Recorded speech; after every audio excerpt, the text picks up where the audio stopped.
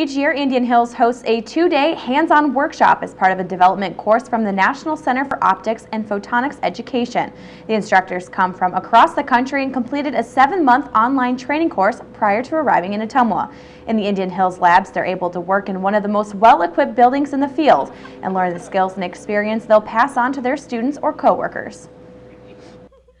It was highly recommended that I come to this because this is basically a great place for photonics instructors to start and get the initial feel for the subject matter, then talk to other people who have already been teaching it. This is my second year. This is a great group and it's a great refresher for me. There's so many jobs out there for women and this is one of the most exciting. I love working with lasers and optics.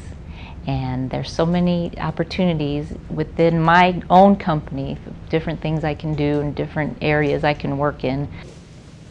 Sobczak encourages women not to shy away from science and math with all the rewarding careers out there. Sweeney says after visiting Indian Hills, he'll know what labs around the country can strive for.